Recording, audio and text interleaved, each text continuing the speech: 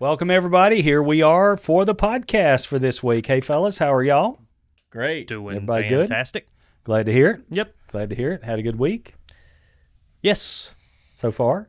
We're recording on Tuesday today, which is unusual. Usually Tuesday it's Monday afternoon. morning. Tuesday afternoon. We're recovering from Memorial Day. You want to tell them why we're going afternoon? I'll be happy to, because I was out working doing something else for the church. I was buying orchids today for the church at Sam's. That's why. That's a teaser. I have been for to something. Sam's I twice. don't know what the orchids are for. Nope, but they're coming their way if they show up. Maybe. Just maybe. not. I bought every orchid Sam's had twice this week. And I'm telling you, if you want to get some stares, you buy all the orchids at Sam's and walk out with them. So if you've gone to Sam's looking for orchids, then I got 'em. we I know got 'em. We've stolen why them you're all. upset. Upward got them all. But they will be back. They restock really fast. They did this week anyway. Oh, I but thought that's you where meant I you was. were going to be taking them back. Nope, I'm keeping them. But that's where I was. We'll just return them when we're finished. You can't do that. No. Nope. We're giving them away when we're finished. Hey, okay. Well, all right. Well, throw them out. Throw So everything maybe out you'll there. get one if you're watching out there. 16. You get an orchid, You and get you an get an orchid. orchid, We and you get an have- orchid. 73 orchids to give away. So we'll see how that works. That's how many orchids I've bought this week. Please do not message the podcast asking if you can be one of the Nope. ones to have an orchid. Please do not. Invite only. We kicked off a brand new series this past weekend called Born Again. We did. Yeah. Born again. Yeah. It's good. It was good. I had a good day. Enjoyed it. Good couple days. Good Good weekend. Whatever. Thursday and Sunday. yeah. Had a good time. Yep. I enjoyed that message. I love Nicodemus. He's such a powerful character in the scriptures. You know, he's a powerful man, and his story of his coming to faith in Christ and his devotion to Christ is just amazing. Yeah. We tend to think of the Pharisees as these bad guys, and they really were in a lot of senses. They're very religious, very strict, very unforgiving, and Jesus had so many harsh words for them. And to think there was this one out of the bunch that came actually seeking Jesus and found him. Yeah. That's a powerful story. Yeah, and he has this amazing encounter, amazing conversation with Jesus, which we're going to be looking at over the next several weeks, and We are. And so you kind of laid some really interesting groundwork based off of those first two verses there in John chapter 3, and kind of getting some things started there. One of the things that you laid out for us is kind of that he came to Jesus privately. He didn't did. he didn't kind of. And I don't know. There's not a whole lot as to reason why. I think you threw a couple of reasons out there as to why he may have come to Jesus privately and not out in public and that kind of thing. But laying out there the idea that we can come to Jesus privately as well. Yeah, we sure can. It's funny, I'm thinking about this. Jesus made a little play on that later in the conversation, and we're going to come to it. But he said, the light is coming to the world, and men love darkness rather than light because their deeds were evil. He said everybody practicing evil hates the light and doesn't come to the light lest his deeds be exposed. So it's funny that Jesus had a little play between light and darkness later on in the conversation when Nicodemus came to see him in the dark. I find that funny.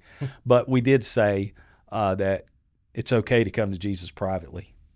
It really is. I came to Christ alone in my bedroom. Of course, I'd had a lot of people telling me, and all my life I've been in church, most of it anyway, but the moment I made that decision to follow Jesus, it was just me and him. And the glory of it is that Jesus will talk to you privately. Yeah.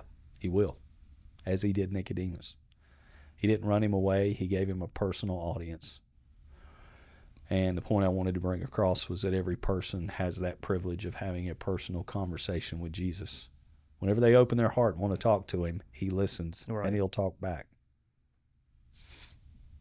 You made the talking about the statement there about how we come to Jesus, and even those moments of you told the story about how you accepted Christ and said yes to a relationship with him. When we extend invitations from the platform for people to receive Christ, oftentimes we will tell people to bow their head and close their eyes, and we say things like nobody's going to call you out or anything. We really do try to drive home that this is a personal choice. It's a personal decision that you're making here in front of Jesus. But I've been in other settings too where they've had that was saying every head up, every eye open, everybody kind of looking around.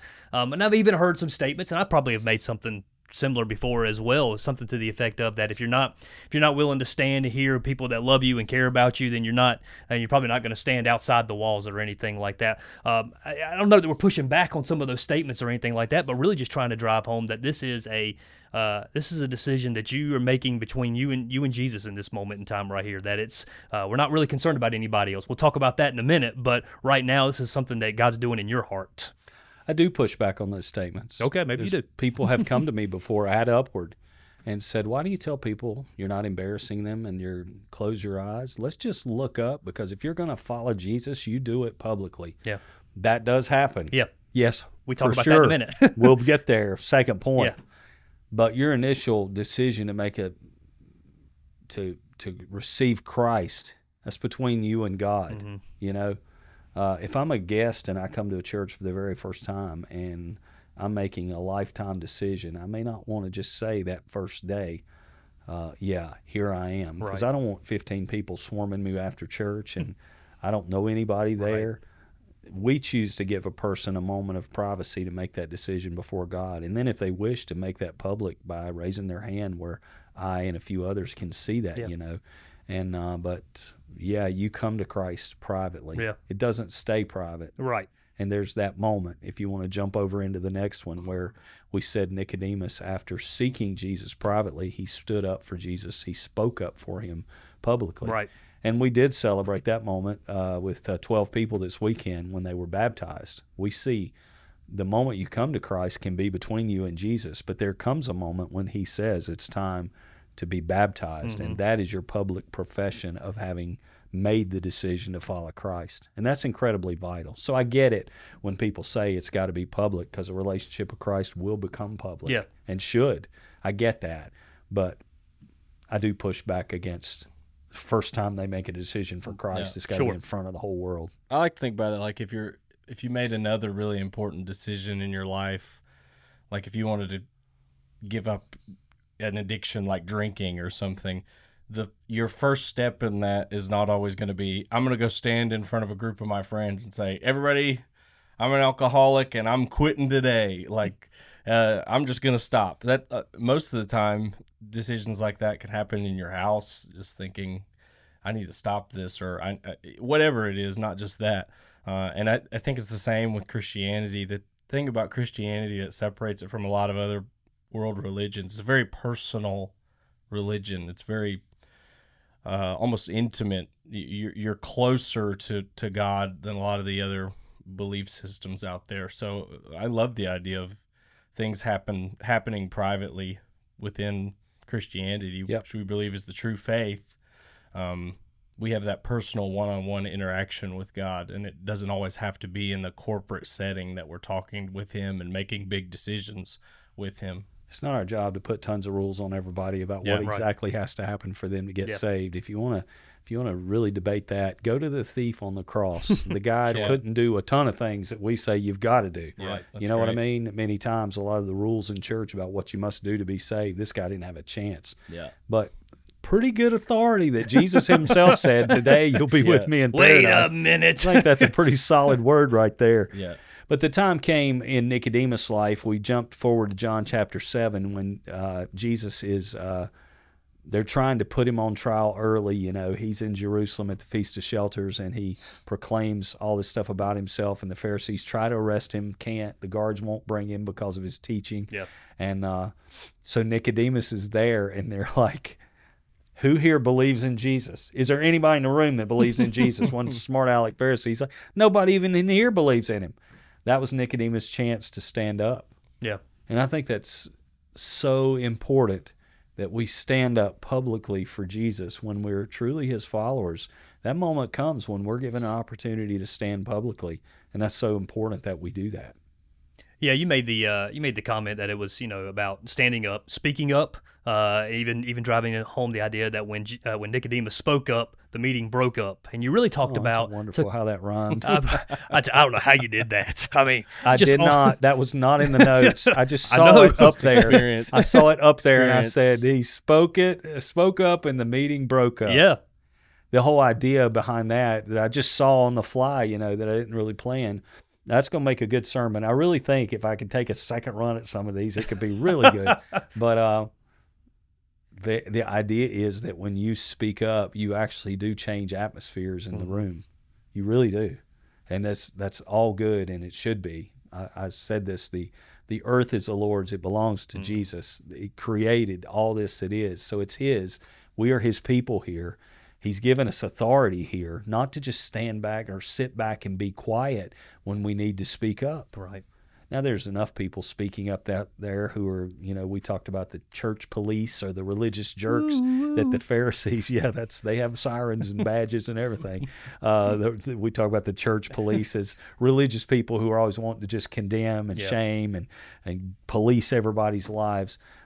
We're called to bring to this earth a spiritual authority. And when we speak up, we do that, and we do change atmospheres in rooms when we speak up. You don't have to be, as a Christian, a victim of the atmosphere of the room. You can actually walk into it and affect that. So essentially, Nicodemus spoke up, and it broke up the whole meeting. Yeah.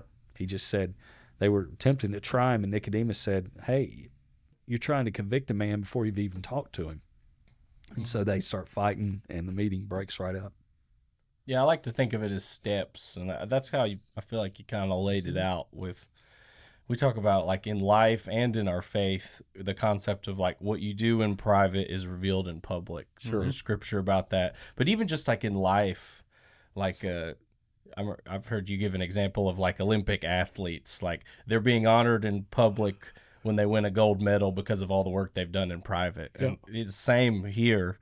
It's like when we talk and meet with Jesus in private, that works itself out in public when we get chances to speak up. It really does. But I do like to think of it as steps of, like, there might be people trying to speak up maybe too soon before they've had a lot of private conversation with Jesus. But yeah. Well, it might be important to note that Nicodemus did have some standing in the room as well. He wasn't just a guy walking in somewhere he didn't belong. He was in his place of authority when he did that. Yep.